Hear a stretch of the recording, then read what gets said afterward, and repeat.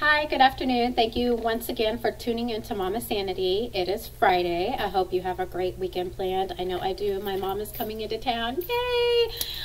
We love when Go-Go, my kids call her Go-Go, we love when she comes into town because we don't get to see her very often. So way excited about that. So we've got big plans for this weekend. I'm coming to y'all today. Yes, Friday food for thought. It's kind of long, so just bear with me. I wanted to talk to you a lot about choices. I know I've talked to y'all in the past about choices and the decisions that you make, but this is going a little bit deeper into how your choices not only affect others, but affect you, and how we are the main source of our happiness. So let me get started. Imagine this. If you have $86,400 in your account, and someone steals $10 from you, would you be upset and just throw away the remaining $86,390 at the hopes of getting back at that one person who took your $10? Or would you move on and live? You probably move on and live, right? So we have 86,400 seconds in each day. Don't let someone's negative 10 seconds ruin the remaining 86,390 seconds of our day. Don't sweat the small stuff. Life is bigger than that. I wanted to share that with y'all today because every day is a new day, right? Every day we have a fresh start. I'm very guilty of this, I will admit. So I let somebody's negative thoughts or actions kind of affect the rest of my day or the rest of my week.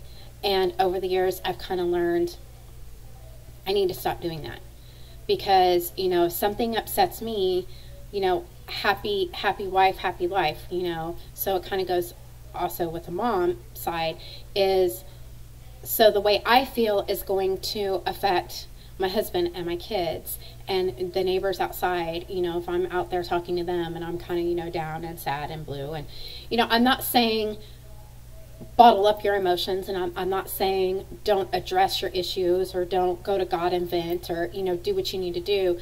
But what I am saying is, don't let that person or persons who did something wrong to you or made you angry or upset, don't let them affect the rest of your day. Okay, your happiness comes from you. And so just blow it off, okay? Just kind of roll with the punches and get through. And I know that's easier said than done. And like I said, I'm very guilty of letting others affect my attitude. And then it's kind of like gloomy around my house for a while because, you know, mom's in a bad mood or somebody upset mom or whatever. And I'm really trying hard to say, okay, no, that upset me. I'll deal with it. But I'm going to live the rest of my day happy. That leads me into a quote. It says, happiness is a choice, not a result. Nothing will make you happy until you choose to be happy. No person will make you happy unless you decide to be happy. Your happiness will not come to you. It comes from you. I really wanted to share that with y'all today because, like I said, our happiness should not come from other people. Yes, we are happy and we love our family and we love our spouses and we love our neighbors and our friends and we're happy when we're around them. But what I'm trying to say is your soul happiness and purpose should not come from others around you. Why? Well, because we're human and we're all going to disappoint people and we're all going to make mistakes and we're all going to stumble and fall and we're all going to do things that hurt other people, you know, not trying to, but it just happens. And so growing up, you know, all my life I've kind of thought the opposite. You know, I thought, okay, people are supposed to make me happy, you know, my mom and my dad and my brother and my husband and my children, and they're all supposed to make me happy. So if they do something that upsets me, then I can't be happy because these people that I put 100% trust in let me down. Same thing. I let people down all the time, not meaning to, not wanting to, but it happens. We're human. And so we all get hurt and we all hurt others. And what this is saying is, you can't let your soul happiness be put in earthly, worldly people. Again, We should love each other. We should do for each other. We should try and help each other, and we should try and love each other and not be negative. But it's between you and God of you need to grab God's hand every day. I have to do this every day and say, okay, well, this was said to me, or this was done or wasn't done, or this happened. And I'm starting to get into that pit of anger or depression or upset. And I've got to stop myself and say, God, I need your help. I don't want this to affect the rest of my day. I don't want this to affect my attitude. God, you and I will discuss this later. I'll pray about it later. But for right now, like it says, happiness will not, it's not going to chase you down. Okay, it has to come from you. And so you have to make that choice of, okay, I'm upset, I'm depressed, I'm angry, I'm frustrated. However, I'm not going to let that ruin the rest of my day. Okay. Next quote is, life is too short to be unhappy. You have to take the good with the bad. Smile when you should, love what you got, and always remember what you had. Always forgive, but never forget. Learn from your mistakes, but never regret. People change and things go wrong, but always remember life goes on. That is so true in so many levels. Okay, so forgiveness is the key. Okay, somebody does something to you, you forgive them. Does it say you're going to forget what they did? No, okay? But you will forgive, okay? God forgives us 1,000,000 times a day for all the wrongs that we did, okay? So who the heck are we to say, you know, the ruler of the world is going to forgive us for what we did, but us earthly people can't forgive each other. Like I said, it's a struggle, things happen, and I know you're probably saying, well, Rainey, you just don't understand what this person did to me, or you don't understand what happened. Okay, I understand that. It may be extremely, extremely bad, but still, this is saying take the good with the bad. Okay, learn from your mistakes and forgive that person. But you are not necessarily going to forget what happened to you. But you can't let that bring you down into that pit of depression or despair or anxiety and say, you know, this happened to me, so I am this way, and I'm going to continue to be this way because of this happened to me. No, no, no, no. I was like that for a very, very long time. You know, things happened to me, and so it was kind of like, what was me? Well, this wasn't fair. Well, guess what? Like I tell my kids, life isn't fair. Crap happens. But it's up to you and God to say, God, I need your help, okay? I want to forgive this person, and I want to not live the rest of my life based on things that happen that were bad, because he's going to always use them for good. And like this is saying, learn from your mistakes and never regret. I've made 1,000,000 mistakes. I make 1,000,000 mistakes every day. I've said that several times. Do I regret anything in my life? No. Why? Because it's made me who I am, and I've said that several times before. So learn from your mistakes, but don't live your life in regret of I wish I coulda, woulda, shoulda. Okay. I have a little story. It's called Lesson in Time, and it says, when a bird is alive, it eats ants. When the bird dies, ants eat the birds. Time and circumstances can change anything at any time. Don't devalue or hurt anyone in life.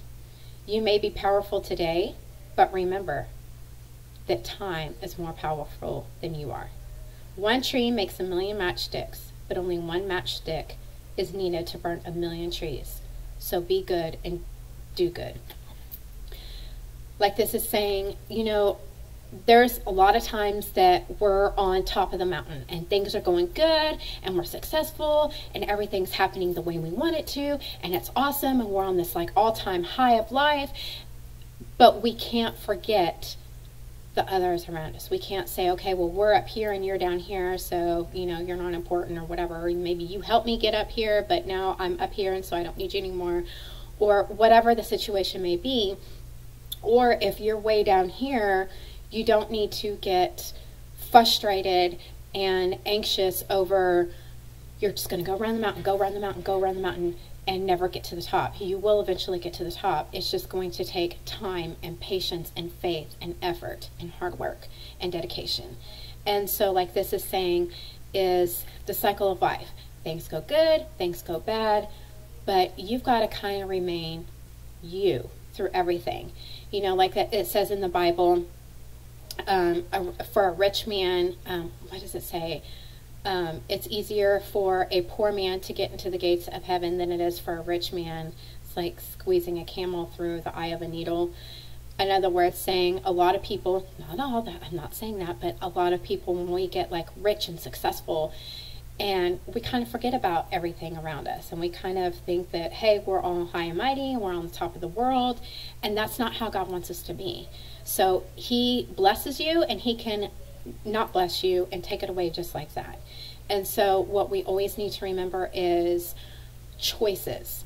Okay, always be good to people and do good for people, whether you're on the top of the mountain or you're at the bottom of the mountain. You've always got to be happy and just say, okay, I'm not going to let the enemy tear me down. You know, what I've heard in scriptures, and Joyce talks about it a lot, is the enemy really tries to tear you down. He wants you to be unhappy, and he wants you to look at the faults in the people that you love the most. And so he really focuses in on, like, when you're married, he focuses in on your spouse. Or, you know, it doesn't have to be just your spouse. It can be a family member or somebody that you really care about. What he likes to do is he likes to say, okay, well, this is wrong, and this is wrong, and they don't do this, and they don't do that, and, you know, I'm not happy because of this. And he constantly comes at you with, there's all these things wrong with this person. But I'm here to tell you that I'm guilty of doing that a lot. And I know a lot of people probably do that to me too. They look at the negative in me, and I look at the negative in other people. And I've got to stop myself and say, you know what? I love this person, and I chose this person, or this person's in my family, or they are to be loved. Okay? And there are reasons to love them. And you've got to focus on that. You can't be focused on that person walks in the room and you've got the little devil right here whispering in your ear, well, they're never going to be this, and they're never going to be that, and they're never going to do this, and they're never going to do that, and you're just going to be unhappy for the rest of your life, and blah, blah, blah. No. The enemy is here to steal, kill, and destroy. Okay? And the way to crush the enemy, Joyce says, is to love and to be happy and to do good for others. The enemy hates it when we're happy. He hates it when we're out there doing good. It crushes him. So that's a big thing that I kind of try and remind myself and tell myself when I feel myself getting angry or frustrated or focusing on the negative qualities of this person or the negative things of that person. I really try hard. I'm not perfect. I screw up all the time, but I really try to say, okay, no, the enemy's coming at me. I rebuke you, and God, I need your help to remind me of the good qualities of this person, why I'm with this person, why I love this person. This person is, you know, my family, this person's my friends, or, you know, whatever the situation. I have to have God's strength and mercy to come through me and to crush the enemy and say, no, I'm not going to focus on all their faults. Because I don't want somebody focusing on all my faults. I know it happens, but you know what I'm saying? You've just got to focus on the positivity of what that person has and has to bring, and not focus on all the negative things about that person, because like I said, that is the enemy trying to get you and tear you down and ruin that relationship. Okay, so let's not let him do that. Watch your thoughts, for they become words. Watch your words, for they become actions. Watch your actions, for they become habits. Watch your habits, for they become character. Watch your character, for it becomes your destiny. Like I've said before, monkey see, monkey do, right? So they say a lot of times when you're around a certain type of person and you're always around them, you start to become like that person. And hopefully it's for the better, you know. And what this is saying is you've really got to watch what you do and what you say, because over time, if you're this constant negative Nancy, and the people around you are going to start to react that way, and they're going to think negative. You know, like I said, I'm not perfect. I struggle with this all the time. You know, I was always the what if type of person. I'm a lot better now. I'm not where I need to be, but I'm trying to grow in that area of trying not to be so negative. There's several times I still am negative, and that's the first thing that pops in my head was, well, we can't do this because of this, and, you know, I'm trying to weigh the pros and the cons, and there's a big difference between, you know, the facts and, okay, we do, like I said before, we do need to weigh the pros and the cons of a situation before we make that decision because it affects everybody around us. But I really try so hard not to focus on the negative. And like I said, I struggle with this all the time. And, you know, I've seen me focusing on the negative a lot. I've seen it show throughout my kids, you know. The kids will say, well, I can't do this because of this, and I'm never going to get this, and whatever. And then it's really kind of like a slap in the face to me, because it's like, wow, no, you know. But I've been that person throughout their lives saying, oh, well, no, we can't do this because of this, or we can't do that, you know, whatever. And so this is really helping me to, it's a daily struggle. It is a daily, minute-by-minute struggle of, I've got to watch my thoughts, because the thoughts, what are deep down, will eventually come out. And it was funny because today Joyce was talking about the power of the tongue, and I know I've talked about the power of the tongue several times, and I know I've talked about, you know, me needing to bite my tongue a lot more because I have a big problem with not biting my tongue, and I need to. And one word could either bring a person up way high, or it can tear a person down just by one word. And we really, really need to always remember that before we choose to say and react the way that we're feeling. Because God says it's not a sin to be angry, okay? We can feel anger. What it is a sin is to act out in that anger. And like I said, I'm guilty of this a million times a day. There's several times where I let the enemy take control, and I let my anger get the best of me, and I'm just, you know, and it's a struggle, and I'm trying really, really hard to say no. Just zip it, and I'll pray about it, and we'll talk about it later when we're calmer. And, you know, it is a daily struggle. And like I've said also earlier in the week, your decisions, they don't affect just you, but they affect everybody around you. So if your thoughts become your actions, okay, and then your actions, they start to become habits, and then others see you do that, and then your habits become, you're known for being this type of person.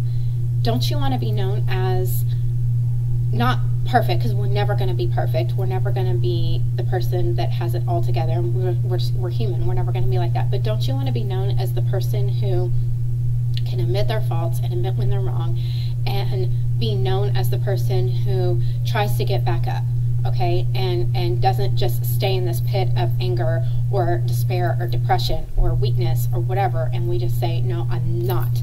I'm going to fight this, and I'm going to be a positive influence to those around me. I don't want my kids growing up saying, oh, mom was always negative, or mom was always upset or angry or whatever. You know, granted, I do get upset. I do have negative thoughts, and I do say negative things. And like I said, this is a daily struggle for me, and I'm trying so hard to have, my goal is to have a lot more, like I said, nobody's perfect. My goal is to have a lot more positive actions and thoughts and words, so that when my kids do grow up, they can say, guess what? Yes, you know, mom's human, and she got upset, or she would say this, or she would do that. But in the end, I want them to say there was a lot more positivity, and she taught me how to never give up, and she taught me how to stay positive, and she taught me how to have faith in myself. That is, you know, that is my goal. And some days I'm okay at it, and some days I'm not so okay. And that's when I've got to go to God at the end of the day and say, God, or all throughout the day, actually, God, help me, help me, help me. I'm kind of, you know, I like Joyce does it too. You know, she says, walk through your day and pray your way through the day. And there's tons of times where I do. I'm just like, help me, God, help me, help me. Or get me through this, or give me the strength to get through this, or I trust you, I trust you, I trust you, you know. And it's not just you pray in the morning, you pray at night, and you're done. It's a constant, all throughout the day, things happen, and you've got to choose to be happy, and choose to be a good example and do good for others. And in choosing that, you can have the strength and mercy of God to help you get through that. The last thing I want to share with you is talking about the positive and the negative and how it kind of balances out. It says, hate has 4 letters, so does love. The enemy has 7 letters, so does friends. Lying has 5 letters, so so does truth. Negative has 8 letters, so does positive. Under has 5 letters, so does above. Cry has 3 letters, so does joy. Anger has 5 letters, so does happy. Right has 5 letters, so does wrong. Hurt has 4 letters, so does heal. What does all this mean? It means that life is a double-edged sword, so transform every negative side into an aurora of positivity. We should choose a better side of life. I want to end with that today because it's true. Yes, I know that there's a lot of gray area in between, but you have a positive side and you have a negative side. And for every positive, there's kind of a negative that balances out. And it's up to you to choose. Are you going to be that negative Nancy and choose negativity all the time? Are you going to choose, you know, like it said, are you going to choose the hate over friends or love? Are you going to choose enemy over friends? Are you going to choose lying over truth? Are you going to choose being under, or are you going to choose above? Are you going to choose to be sad and cry all the time? Are you going to choose to try and come out of it and choose joy? Do you see where I'm going with this? It's your choice. You choose your happiness. Things are going to happen. Things are going to come. When it rains, it storms, right? Things are going to be coming at you from all different directions. And that's the enemy trying to tear you down and say, nope, your life sucks. It's always going to suck. It's never going to get better. No, that's not the truth. We need to choose to say, nope, I'm taking the hands of God. I'm going to get through this, and I'm going to get out of this pit, and I'm going to reach the top of the mountain no matter what it takes. So the whole point is to, like I've said a million times before, choose to be positive. Choose to do good for others. Choose to be happy. It all comes from you. Don't rely on anybody else except for you and God to do good and be happy. And then everything else will fall into place. Hope that's not too crazy for you on this Friday afternoon. I hope y'all have a great weekend, and until next time, stay sane.